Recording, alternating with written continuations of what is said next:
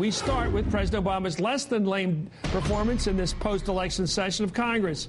U.S. Congressman Barney Frank's a Democrat from Massachusetts. Congressman, you're a veteran member of the Congress.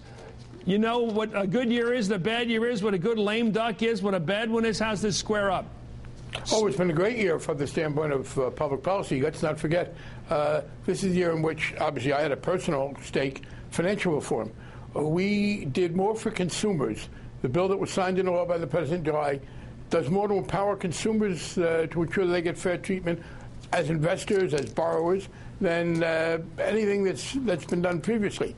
I think the health care bill was very important. People may disagree with it, but it was a significant accomplishment.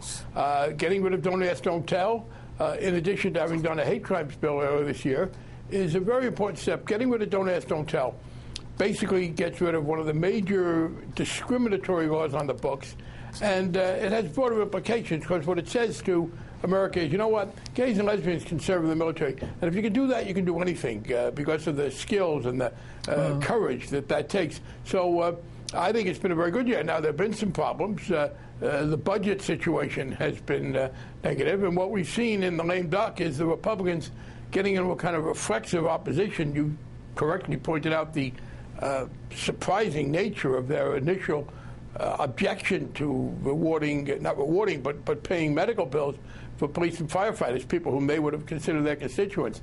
And can I just add, Chris, on this whole lame duck thing, the notion that it's somehow illegitimate to do anything important in a lame duck, if you believe that, you must think impeaching the President of the United States is unimportant, because the Republicans not only did that in the lame duck session of 1998, one of the 3 counts that they adopted against President Clinton would not have passed if the people elected the previous November had been the voters. So on the whole, if you look at the accomplishments, it's been a very significant year.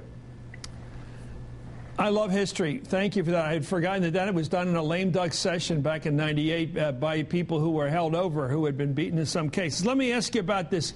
I love what you just said about DADT, because I've always been trying to figure out, growing up as you and I did in the years since World War II, how certain ethnic groups were able to get through. Catholics and Jews, to a large extent, became much more assimilated because of their service in World War II, which was so gowned and so integrated, if you will, in the main battles. And now if you have gay men and women who are involved in defending the country, that creates another new revolution of assimilation, where people are recognized for having done what they've been allowed to do. No, it's absolutely right. By the way, I've always wondered what would have been the situation if I or another gay or lesbian official had said, we have this important idea, let's exempt gay and lesbian people from having to defend the country. You talk about people complaining about special rights. They had conferred on us, over our objection, the special right of all time, whether there was a draft or not. But yes, I was reading the comments. A young Marine, an 18-year-old, who said, well, I'm against this because, you know, we're macho, we're Marines, and gay men are girly. Now, I will confess that I left my purse at home, and I'm sorry I didn't live up to his prediction. But, well, there's the quote of the night. Yeah, Go ahead, Barney. I'm sorry. Giving gay and lesbian people a chance to show, in the most important and challenging thing you can do in America, that we really are like everybody else except for our choices about what we do in intimate moments, that's a very important breakthrough. This will do more to help us destroy the myth. And, you know, look, reality is the enemy of prejudice. And this is one more step in enabling us to present a reality that will help diminish prejudice across the board. Let me ask you about this, about the presidency. I know you've studied it. I mean, you're a legislator and you're a senior legislator, but when you look down the avenue, Pennsylvania Avenue, iconically at that White House, is there something missing in terms of executive oomph? Are there too many flacks there, to be blunt about it? Too many people like Axelrod and Gibbs who are pretty good at their jobs, but they're the only people you see are the flacks. Is there enough executive structure down there? The Republicans seem to be so much better at bringing in really heavyweight chiefs of staff like Baker than the Democrats. Do you think they should make a change in that direction, the Democrats? 2 things. Let's, when we judge President Obama and his successes, not forget, Chris, you've been there when you were here, this notion that everything takes 60 votes is really an extraordinary de facto wrenching of the American Constitution. Yeah. People shouldn't take this for granted. This is fairly recent. The notion that everything takes 60 votes. That's really extraordinary, and it puts great stress on the whole system. Secondly, and let me come to the defense. I hope people in your business won't be offended, but we don't choose who's on in the media. The media chooses. There are very substantive people. I work very closely with Sean Donovan, the Secretary of HUD. One of my regrets is that I haven't had a chance to do as much in the affordable rental housing area. We've done too much home ownership and not enough rental housing. But Sean Donovan is a superb, effective public official. But there's nothing scandalous about what he does. I think Tim Geithner, here's an example of someone who was kind of caricatured early on, who will be seen as a great, successful Secretary of the Treasury in what's been done in terms of these things. So, yeah, there are a lot of substantive people there. They just don't get as much attention as I wish they would. Not for their lack of trying, but because that's the way things play out.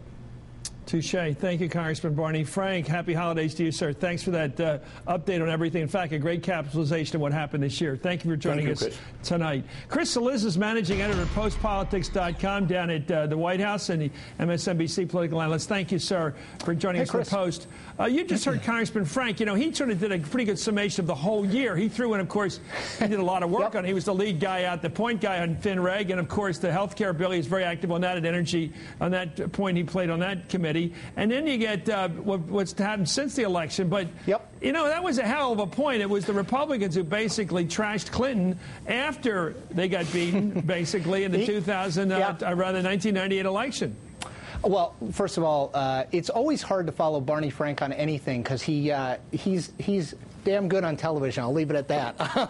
But what I would say is, here's what's different, Chris. Healthcare, financial regulatory reform, economic stimulus, all pre-lame duck, obviously, all not sold all that well by the president. The policy, disagree on, plenty of people do. The messaging, clearly not good. Republicans won the messaging war. Fast forward, after the lame duck, the president takes credit and gets credit for the economic, the tax proposal here, which includes, as a big piece of it, the extension of the Bush tax cuts. How come his PR was better in overtime?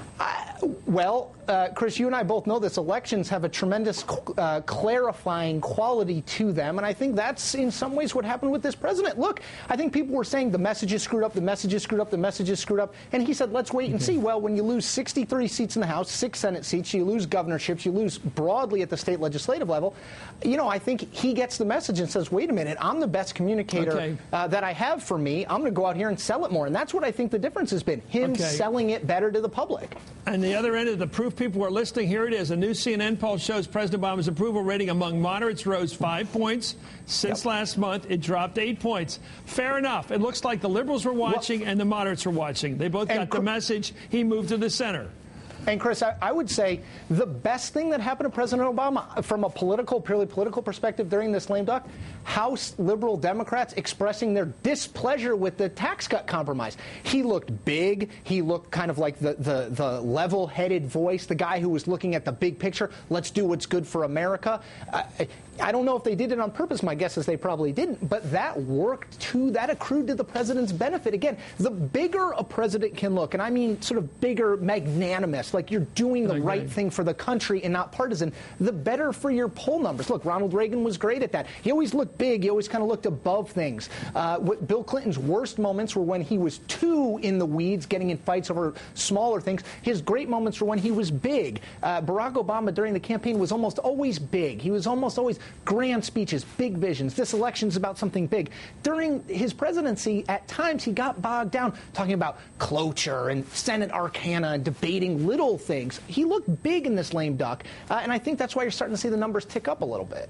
Well, there he is. We're watching him shake hands with Mitch McConnell. Does that augur anything for the future? Well, there she is. There he is next to Allison Schwartz, probably somebody he's never met before, the woman for the suburban Philadelphia congresswoman, a liberal. What do you make of this guy? Well, the president of the United States and Mitch McConnell. Are they going to ever meet again during the next 2 years? Both pragmatists, Chris, both pragmatists, I would say. You know, I think Barack Obama got elected. Everyone thought he was a liberal ideologue. I actually think he's more of a pragmatist if you go and look back at his career. I would say the same thing about McConnell. They both cut this deal because they thought it was good for them in the long run politically. It's like when you make a trade in the NBA. Both teams think they're helping themselves. If one team's got the other one over a barrel, it almost never happens. So, you know, both sides think that they have the political gain here. You know, time will tell who is right. You're so reasonable. Thank you, Chris. Thank you. Happy holidays. Merry Christmas to you, buddy.